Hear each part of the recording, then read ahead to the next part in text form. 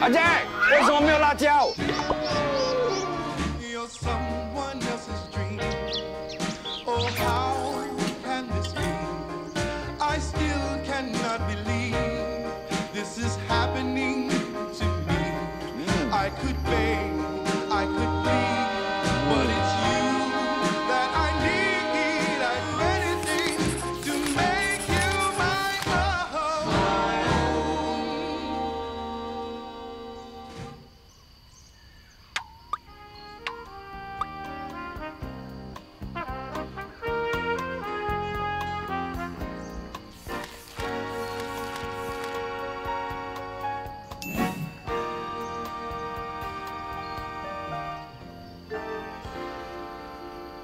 够了没有时间？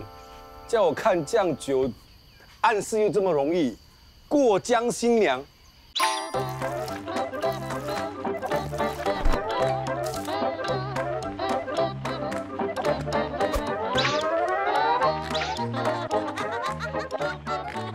肯定 OK 啦，因为徐斌是那个一直会被蚊子叮到的。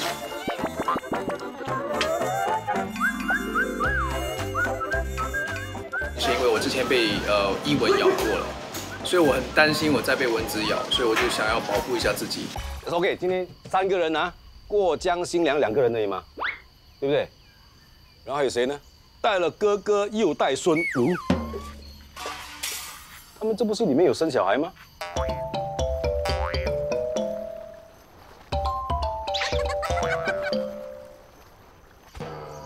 后浪推前浪，哦，新人来接棒。 哦，多一个人也是，算是现在应该是蛮有成绩的一个新人，是不是？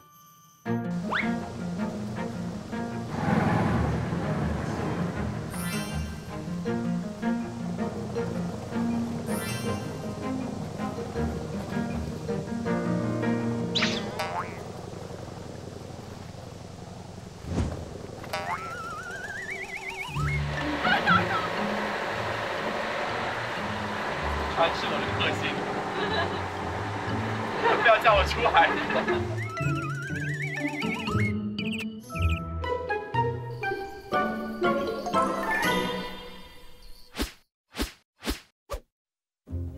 今天要做的主食就是葱油面。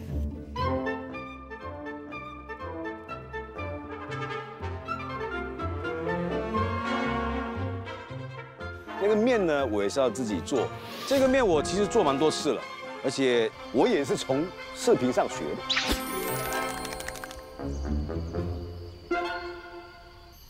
这个面粉的量是500克，木薯粉1汤匙半就好了。放完之后，你的面会比较滑，也比较有弹性。放3粒蛋，盐，差不多这样就够了。这个之后呢，就要开始放水了。 水你慢慢下，你就会大概知道要多少了。然后把这个面搓成那个面团就可以了。其实这3位顺客啊，我先说这个女生呢是，她小时候我就认识她了。我跟我太太还有她的妈妈带着她去一个朋友的家聚会，我们在聊天在玩，她一直捉弄我，但是我觉得没问题了，因为小孩子会跟我玩就是证明什么，她喜欢我啦，对不对啊？对。然后第2，我先说这个男的，曾经跟我演过2部，一部呢他是演警察的，然后另外一部呢是他演我的儿子。他是一个在现场非常会调节气氛的一个前辈，所以他一旦打开之后呢，不管是演技上面、生活上面各个方面，他可以跟你开各种玩笑，会跟我们交流，所以就很快就打开心扉了，我们不会那么紧张，就会更自然的去跟他交流。 最后一位就是那个很聪明的男生，然后是一个高材生。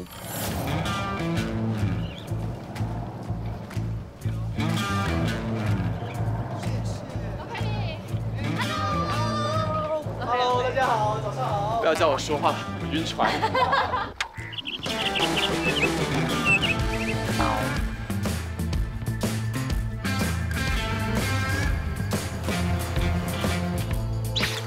在入口了吗？来了，在哪里？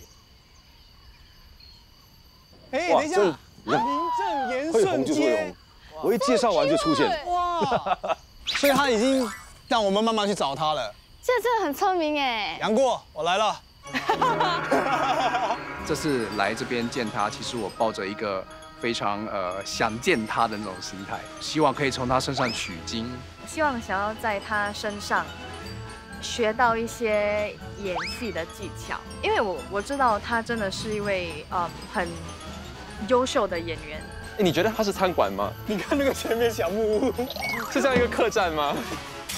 我会是有点焦虑了，因为我这个人也不是说特别的social， 万一可能就没有什么话题可以聊。好，路标都做好了，马上要到了嘞。哦，我已经看到了。你们多讲一点啦，后起之秀嘛，对，一定很多话讲。顺年代街啊，对啊，想到了他的年代的那条街哦。你看，民顺那个牛车水，我们可能是这样的，讲话很大声的。他包个头巾。Hello， 哇，来，哇！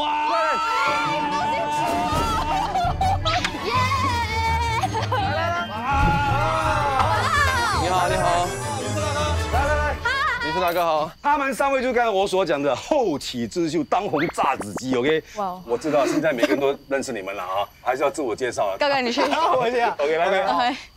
Hello， 大家好，我是徐斌，我现在很红。哇，你 Hello， 大家好，我是 Ayden Sng， 我现在也很红。Hello， 大家好，我是Chantalle黄轩婷，我现在很红。哦，原来红就是这样子而已。还是要自我介绍啊，但是后面要加一句话，一定要加哦。说加什么？加马上回家哦。 OK， 我现在很红。OK。我知道你们会来，但是我不知道你们今天来。哦。他们今天只告诉我说，这班人呢，一个不吃肉。我不吃什么肉？红肉。以前你不是吃斋的吗？呀。为什么现在有吃肉了？有吃海鲜？我现在有吃海鲜。哦。呀。你看吃海鲜就红了。OK。对。一个不吃辣椒，谁？我。哦，你什么都吃啊？什么都吃。被他们2个连累。对，我的肠胃不好。没关系，今天我煮的东西有海鲜，也不会辣的。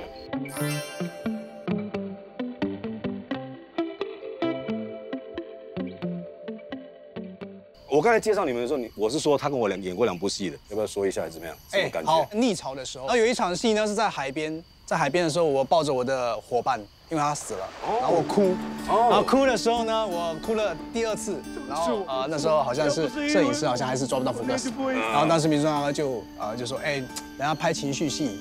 好不好？2次差不多，帮我赶快准一点哈，对，准一点这样子。对。然后另外一次，我也是学了算是演技的一堂课，就是也是在逆潮的时候啊，那时候我是卧底警察，然后我做了坏事，我来找他，我进来一个 cafe， 然后 cafe 它这个 corner 了，这边是个水池，然后我就跑进来，我就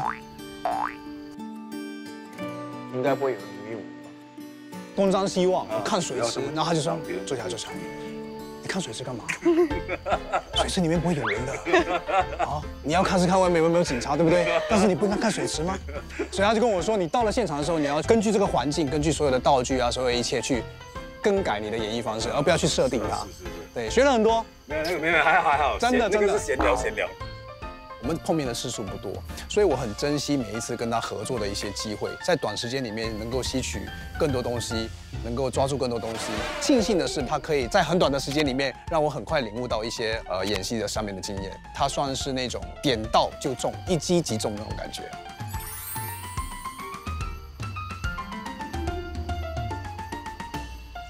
我希望以后有机会。不是你，我要你说你当时怎么捉弄我那个，你应该记得吧？这是哪一年的？你敢捉弄他呀？那时候真的年少，没有，我年少无知，我那时候真的太小了，好不好？大家给个机会。几岁？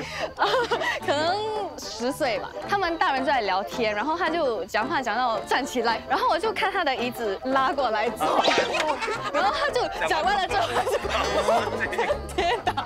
哇，印象比较深刻。没事，我觉得小孩顽皮是好的。真的，我的儿子现在如果他不顽皮，我叫你顽皮一点，因为童年嘛，童年本来就是要有这种感受。对，我从来没有怪过你，我就觉得你很顽皮。但是后来我看到他长大了之后，变成一个很害羞的人，然后讲话很小声，很有礼貌，害羞，对啊小声，是我认识的黄学平吗？不是啊，不是啊，不是啊，不是哎，他不是他吗？不是他，你说的不是他。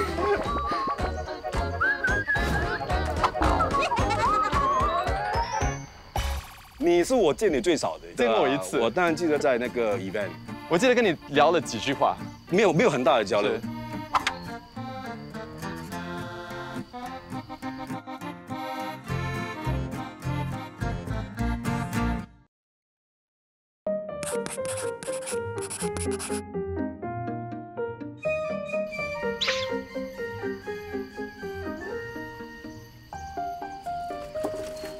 其实说真的啊，我还算是挺幸福的一个男人，为什么呢？因为我的厨房我都不怎么需要进去的。那你老婆会说纪念日老公要下厨给她吃吗？以前我有做过嘞 ，ABC 汤，然后把红萝卜、白萝卜剪成那种 heart shape 啊什么的 ，I love you 啊，然后煎一个鸡排，好浪漫呢，厉害哦。然后他讲什么？好吃吗？啊，他说不错。没有，这个在婚前还是婚后？婚前。哇哦，哇哦，婚后就没有聊，没有了。婚后要保持吗？婚后的时候我就很少进厨房了，然后他嫌我煮的不够好吃，我的工人煮的太好吃了。老师吗？哦，跟他学啊，跟他学啊。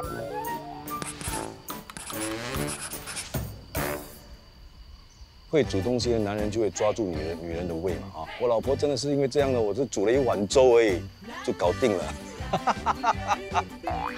love。所以我要跟我在这讲，以后呢一定要有手艺，要有烹饪手艺啊。找老婆就不难了。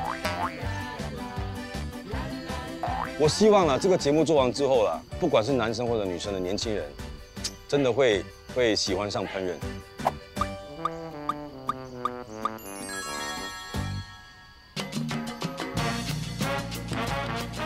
可以跟大家分享一下吗？你们从入行到现在啦，你们有碰到什么坎是过不了的？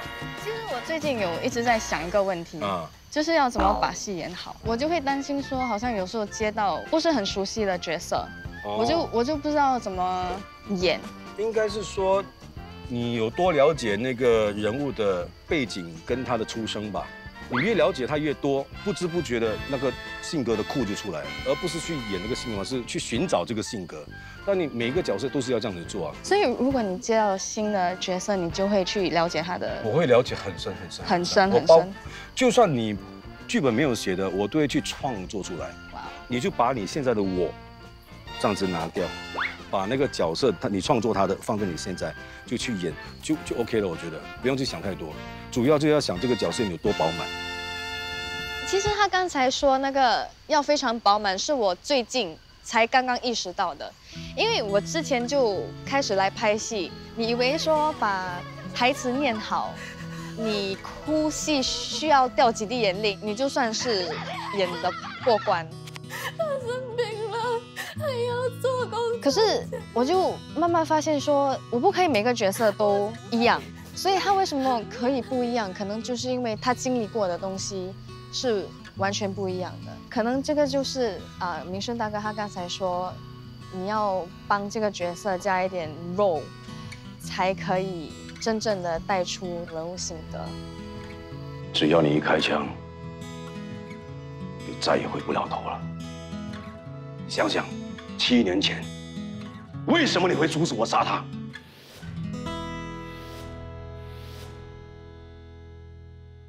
所以我现在还在揣摩演技这个东西吧。很多时候大家都觉得，演技不就是去那边演一演？但我前阵子就是看到有新闻剪你这些东西，你有什么委屈赶快讲。当然，在这个行业也有演戏以外的工作嘛。我还是在适应的过程当中，尤其是人际关系这一块。我这个人是觉得你这方面处理的不够好是吗？可能是因为之前的一些upbringing 教育的东西，我这个人比较直接，跟你的之前所学到的是，而且之前的领域是不一样的嘛。这整个磨合期比我想象中的困难还有漫长。跟你讲，有可能会更长哦。我也这样觉得。我在这方面磨了很多年，在年轻的时候我脾气也是很冲的，自己有很多主见、很多想法，但是往往都被打枪。但是我觉得在这个过程，第一当然是成长，第二，也让我自我反省的时间很多。是，然后再做调整，因为毕竟我们是从别的行业过来。我觉得在演艺圈的人际关系，你说重要吗？我觉得是重要的，但是不要过于用力。过于用力就会变成假，假完之后大家会离你而去。你没有必要去做多余的动作。你觉得这个东西来得很舒服，你就接受；你觉得这个东西送得很舒服，你就往前走，不要刻意的去增添一些气氛在里面。我觉得就让它自然发展。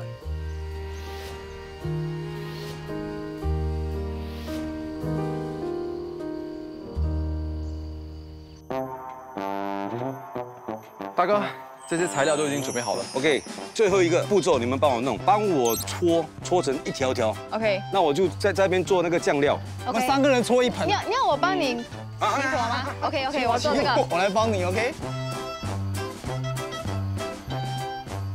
我现在要弄的是葱油面嘛，这个是它的酱汁，150克的酱油，炒菇老抽400克，水150克。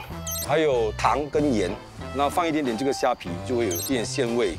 然后呢，葱白、洋葱、红萝卜、香菜、姜，我们就可以开始煮这个酱了。开小火滚到15分钟就可以了。因为如果滚太久的话，水分会流失嘛，这个酱就会偏咸了。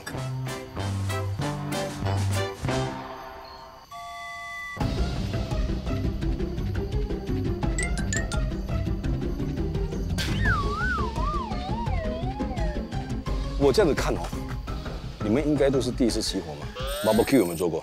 有自己起火吗？有，是很久没有做了，因为最近没有空去做这种事情，也没有机会聚在一起。聚会，红的人讲话就是这样，红的人讲话就是这样，红的人讲话就是这样。罚一下，快跳舞！哇，很差呀！ OK， 跳一下，这里，可以跳一小段啦。你会跳舞吗？我不会。你跳给我看，你跳给我看。真的不会。哎，你今天真的不会，你今天穿的这个包的头巾，等一下，很 hip hop 的，完人被人玩现在。我跟你们跳，我跟你们一起来。OK， 第一个步骤是这样的，这样。OK。然后第二个步骤是反方向。然后第3个步骤是这样，一下，再一下，然后再来一下。OK， 这边这样，然后2 ，OK， 然后3，然后4 ，OK， 这样到这边可以吗？可以。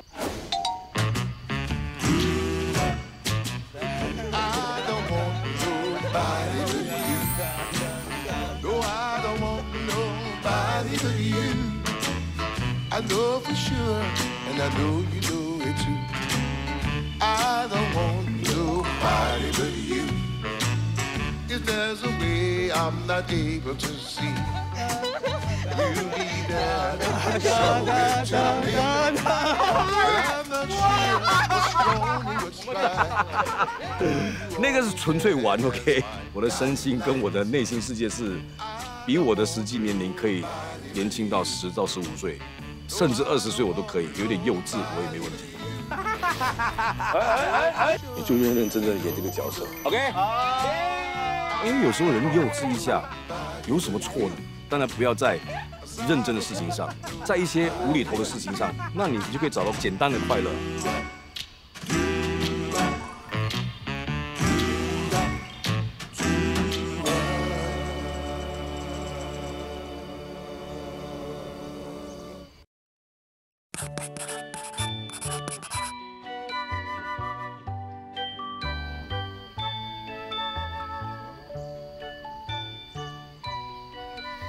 葱油面最主要是葱油嘛，所以你炸了这个葱的话，油就会有那个葱的味道，就会很香。那如果你只可以跟我们说一个 tip， 你觉得演戏最重要的是什么？我觉得当你要做一个好演员的话，我觉得生活很重要。你怎么样的生活，你都要去体会。可能你没有那个机会，你要去了解。我的习惯是我很喜欢看人，我不管工作人员或者是我去到外面，我都很喜欢看人。我喜欢看那些真实的视频或者一些怀旧的视频，因为这些东西是我们没有办法经历的嘛。我们只好通过别人感受不到他的内心，起码看到他们的外表的表情。因为我知道你要有人生经历，你才有时候才可以把一些情感带出来。我真的是很希望我也有这样子的时间去体验人生。体会生活对我们这个行业是非常非常重要的。就好像我跟 Ayden 说，他是高材生，当然他演到一些总裁或者是学历比较高的人，那他可能很得心应手。他有问到一个问题，为什么别人找我演的都是这类型的角色？那我就说，可能你接到其他的那种角色比较低层的，或者是学历比较低的话，你要学会怎么样去暂时抛开你这个高学历的这个身份，这个就是体会自己的人生，也体会别人的人生。民生大哥很不吝啬的跟我们分享着他的一些经验。我觉得今天大家不只是来这边交朋友，来这边体验生活，更重要的是真的有学习到很多不一样的东西。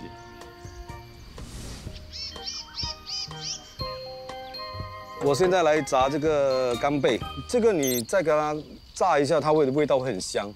对，看一下捏得多干呢，一点跳都没有，看到没有？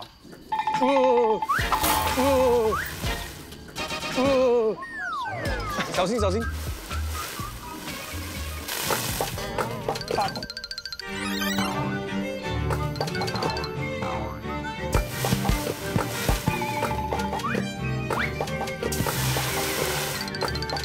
就是你没有撕到它很好的话，它就会这样。哦，因为你的那个干贝你没有撕到它一丝一丝的话，它一大块它就会里面就会有水分。真的？对。很干了。现在用那个干贝的油拿来煎这个虾，不要浪费嘛。哇，那个炸虾的味道，这海鲜的精华都在这了，都在里面。可以啊，感觉很可以。有想到的可能就是他会煮一些跟海鲜，比如说螃蟹啊、鱼有关的，结果只有虾。哎，螃蟹呢？鱼呢？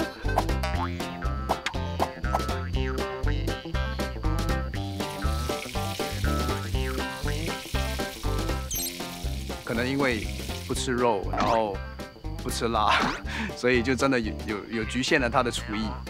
这个干煎虾是用麻油来炒的，姜末、蒜、蚝油、黑酱油 ，OK， 虾给下了，糖2茶匙，水 ，OK， 够。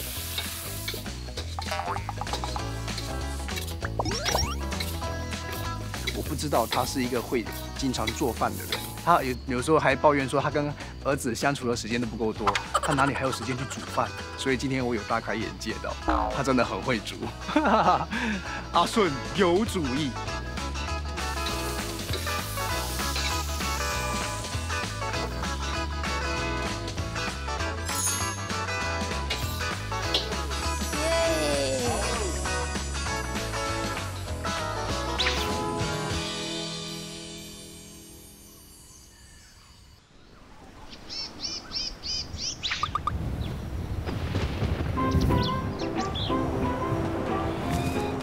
你看，雨又来啦，我们要搬啦，我们的crew要辛苦啦。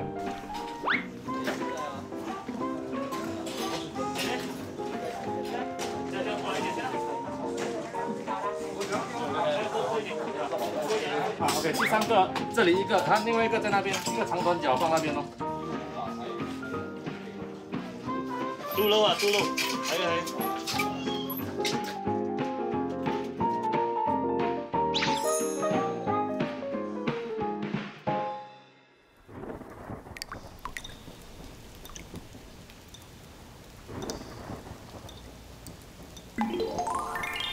OK， 来喽！不管是下雨还是怎么样的大风雨，我们还是要完成我们的任务。哇，刀锅滴水，快点，这个桌子移出去一点。OK， 可以了。哇，我跟你讲哦，我们在这边这几集下来，我们真的是已经聪明了，所以呢，制作组更聪明，为了这个节目多订了4个大摊。 所以呢，还是漏雨。OK， 我们现在来开始烫面喽。耶！我在这边就闻到那个香味了。有吗？有。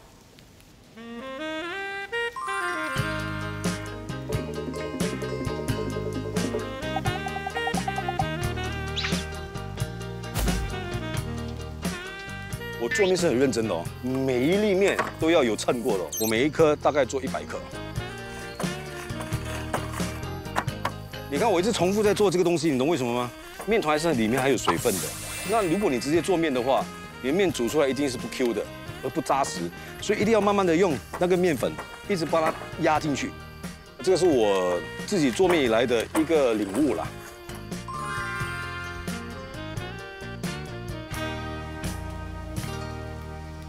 过个冷水 ，Q 弹 Q 弹。对啦 ，Q 弹 Q 弹。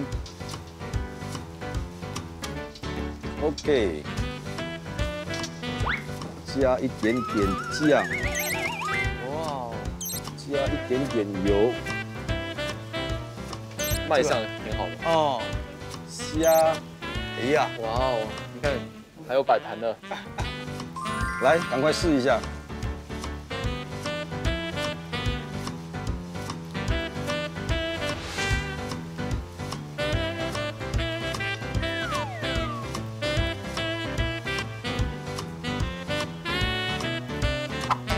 真的假的？ It's very nice。真的吗 ？Yes。真心话。我为什么要骗你呢 ？OK， 好。哇！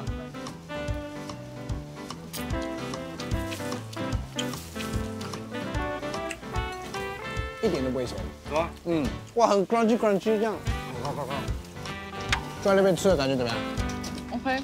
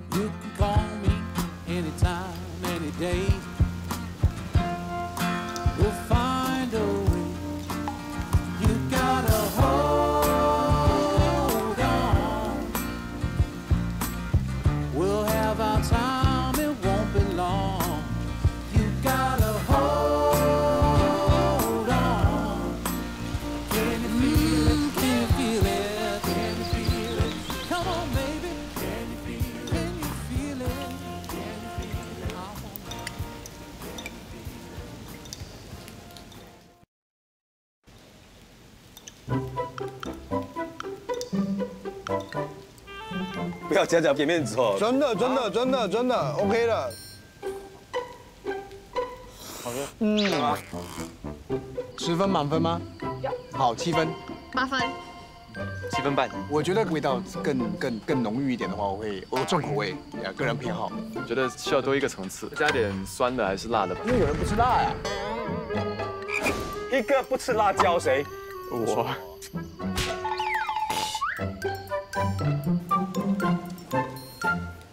我觉得我不成功。我觉得今天的面偏酱油多了一点点。炒菇老抽400克。哎，刚才为什么变这怪怪的？刚才是350，对不对？对啊。还是我们直接用这个 ？ml 是一样，对不对？一样哦，对，那我们用这个了。gram，ml 跟 gram 是一样的吗？不一样，不一样吗？因为这个东西会比较重一点。你现在闻这个，哇，哎，干了，我烧焦了。Oh no！ 哦，哇，顾着讲话，没有去看这个东西。我看我要重新弄过。我们暂时半个小时不要讲话，15分钟。OK。我觉得我今天的心思是有一点点过于放在他们的身上，因为我真的感受到他们今天想要来这里是充满了问题。如果你接到新的角色，你就会去了解他的。我会了解很深很深。只可以跟我们说一个 tip， 你觉得演戏最重要的是什么？我不知道他有没有进行，他有讲。我也尽量的去回答他们要问的问题。我其实很抗拒我在跟他们讲这些东西的，我说你们不要拍，因为我不想给人家感觉我在说教，所以我一直跟他们说我是跟你们讨论，跟你们分享我的经验。然后如果你觉得我的经验是你可以采集的，你就采集；如果你觉得跟你自己不适合的，就不要用，没有关系的，因为我们每个人都是独特的。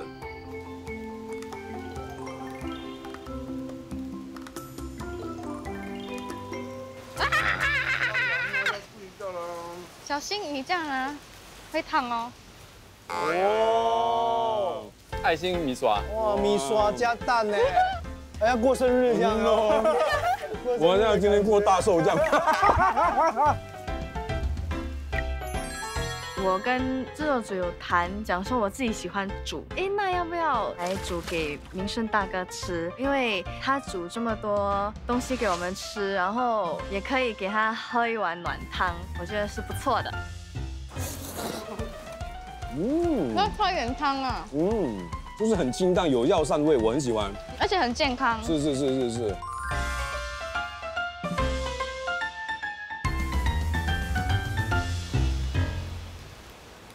你们接下来对你们的演艺的发展有什么展望呢？可以入围最佳男主角。哇塞，这个每个人都想了，对不对？你有想吗？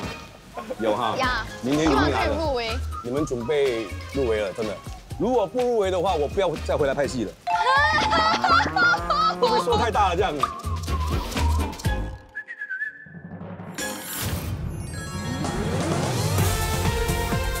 最佳男主角陈汉伟，最佳女主角黄碧仁。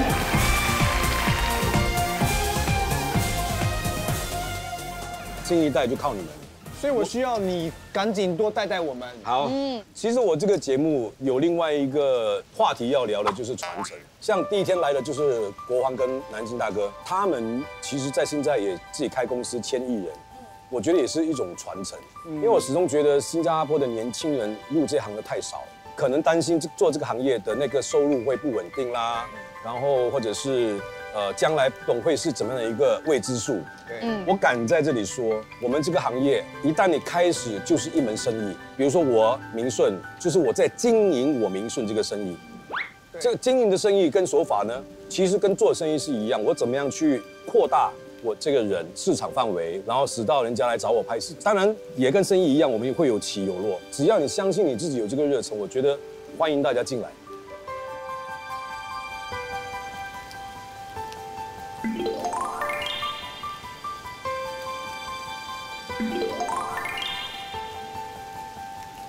因为这雨太大了，等下我们就把地方移到里面去，我们在里面聊。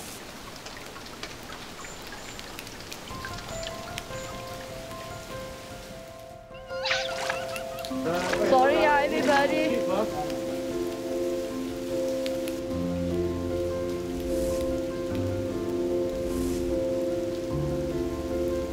要留去那边要入国我们这个节目真的是天天都有挑战。雨一来要在原本的位置呢，就必须也搬动。每搬动一次呢，灯也要移，所有的东西都要移。比如说移进来这里，可能空间也不太理想，灯光也比较暗。你看后面，我们的帐篷也要移，没有办法。当有情况来的时候呢，你必须得接受。你没有办法再等第二天拍、第三天拍，因为食材已经准备好了，人已经安排好了。我们的工作每一天。不管大家的情绪怎么样，不管天气怎么样，我们都会保持团队的精神，来为每一天的战取胜。OK？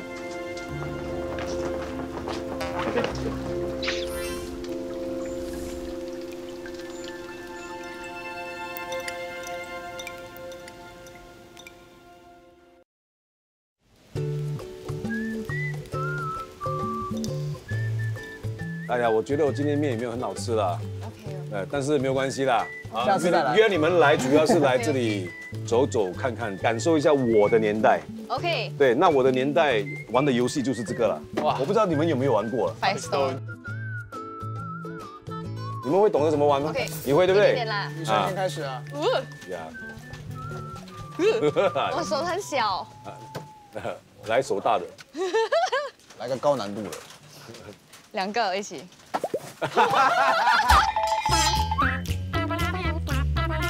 对啦，我们有时候玩的是用石头的。哦，我小时候有玩过石头的。对对，你小时候有玩的还有什么？你主要是玩什么？弹珠、烟花棒对着人家对打的。哦，我们那个我们也有。然后还有就是可能爬到很高的去树上去抓知鸟。是。现在我没有知了。我记得我很喜欢就是晚上在kampong就不要睡觉，就跟朋友去玩抓迷藏也好，爬树也好。然后有一天突然间很暗，你知道吗？我的朋友突然从黑暗这样跑出来，他的手折断掉，手断掉，吓死我了！跟你讲，我还不赶快回家。为什么？我不知道为什么，就他说他跌倒，不插到什么东西。你呢？你喜欢玩什么？我小时候没有玩游戏的嘞。啊？他的童年没有，我是一个就从小特别宅，然后小时候没有什么朋友啊，所以通常都会在家里看电视。拉过来走，然后他就跌倒。童年本来就是要有这种感受。我的童年啊，那时候可以放烟花，然后我就跟邻居哦，带着摩托车helmet，乒乓。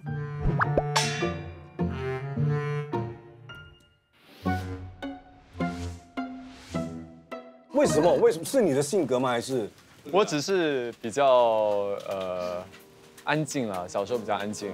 可能是因为你是 gifted 的，有人也有跟我讲过 ，gifted 的小孩就是比较孤僻，就是不想掺别人。因为我是 opposite of gifted， 所以我很喜欢跟大家一起玩。你主要是玩什么 ？playground 跟我的朋友玩 catching。你知道我没有去过 playground 吗？你知道我们没有去过 playground 吗？你知道我们没有去过 playground 吗？小时候，对啊。小学真是我觉得人生经历当中最痛苦的一段时间，因为你就没有什么朋友，然后就自己做自己的，然后就很来度日如年，来不知道在干嘛。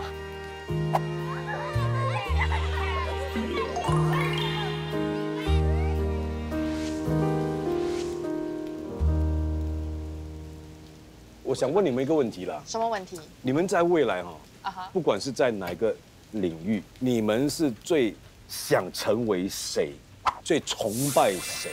我现在希望自己可以好好的拍戏，然后再专注一件事情，做出一点成绩，剩下的精力多放在家庭跟孩子上面。这个是我追求的。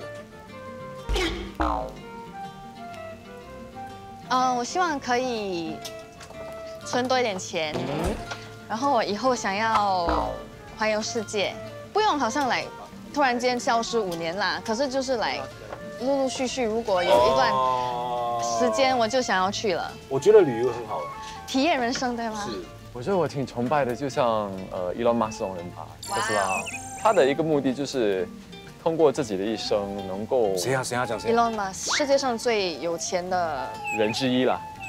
就是那个特斯拉公司，Tesla 的那个没有钱，所以我不会想到这些人。那你干嘛还进我们这行呢？这是雄图大志，对吗？希望你过这一生，有可以通过自己的方式去影响到其他的人。好像他的话就非常伟大，他创办一个公司，能够影响到人类的之后在科技上的发展。我自己的话就比较 aim lower， 只要能够有一点点 impact， 我觉得 impact 这个东西对我来讲很重要。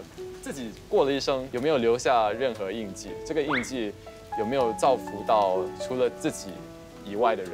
那当然，我觉得另外一个更像使命感的东西，我的情况可能有点不一样吧。所谓的高材生，去了一个所谓的名牌大学，回来新加坡有一个高薪的工作，放弃来选择加入演艺圈，有这个机会，你如果选择不要去尝试的话，可能你终生都会后悔。梦想对。但是现在如果说想要离开的那些念头，我另外就想，是不是代表所谓高材生？就我不应该做这份工作，不对，我其实不认同这个看法。我觉得热忱的东西不应该用这些东西来做衡量。我觉得最主要调整的是你的心态。任何一个学历的人都可以进这行。你们知道那个 Anthony Hopkins， 他可以是算教授级的那种演员。你看他的表演，就会知道他对于角色跟那部戏的资料做得非常非常足。他拍一部戏，我忘了叫什么，那个杀人的魔，他的恐怖不是用不是他走靠近你，你会觉得他恐怖，他的那种探讨是已经深入到那个角色的骨子里面去的。不一定说我告诉他，我来 try 这个事业，我就一定要取得怎么样的成绩。只要你在这个里面你有付出，你觉得你有做到了，我觉得就够了。当我看到他们身上的某一个举动或者是某一个决定是对他们不利的，我会想尽办法用一些比较舒服的方式去把它拉回来，而不是用强迫性，而不是用倚老卖老式的，那可能就会对他们有帮助。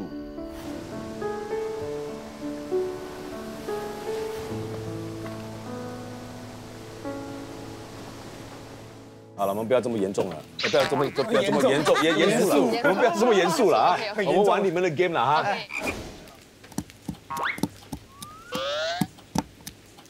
没有聊啊！就是看不到。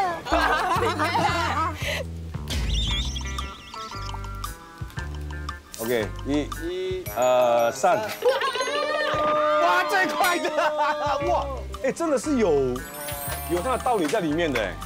OK， 你跟我讲为什么你会这样会转这么久？因为我放很多 stapler， 而且你看我一直放那些 cross。哦。你要用你身体的力了，你要想，要有那个水这样啊，我在那边。啊 ，OK， 1、2、3。哎，真的哎，哇，我觉得还是不一样年代。我承认我输了。就好像那个，我跟你讲，玩这个 rap 我没有这样伤心，那个 gassing 我真的是很伤心。要怎么丢？丢，马上拉。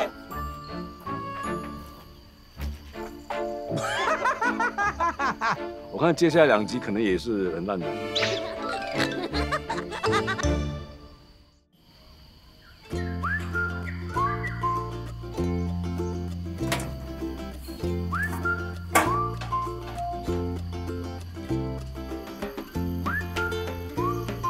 这是 Ayden。顺哥，今天来这里我真的很开心，谢谢你的分享，你对演戏和这行的热忱真的提醒我不要忘记初衷。希望以后有机会跟你合作，听到你更多的故事。没问题，继续加油，后会有期，有缘再相会，有缘再合作。徐斌，嗨，明顺大哥，前2部戏有幸可以与你合作。对我来说，是我演艺道路上的一大推动力。后期有了孩子，你对我的鼓励也让我重拾信心。不要这么说，你绝对是靠你自己的努力、自己的付出，才会有今天的成就的。OK？ 希望你一直对后辈能达到心中所希望的传承。娱乐圈有你这样的前辈，我们是幸运的。那我祝你呢，一家人幸福美满、甜甜蜜蜜。然后呢，我们继续做我们的好爸爸。OK？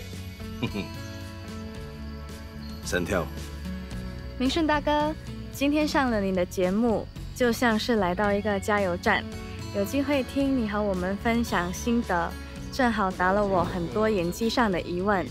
最终，我想学会活得精彩，用心体悟人间的不美好和美好。很棒啊，非常正面。OK， 我希望在你未来的人生的道路上，或者是演艺道路上呢，会有这很多的加油站，那你的油桶呢，永远都是满满的。OK， 我也相信你会活得精彩，然后你的演艺事业也会越来越多姿多彩。我觉得我今天如果说是传承的话，算是严重，因为毕竟他们不是第一天入行，我应该是这么说，我是有责任要跟他们解释或者是交流。因为我的行业就本来就从这里开始，就算你走了多远，我始终还是关心这里。加油，继续再炸再红！童年最嗨的动作。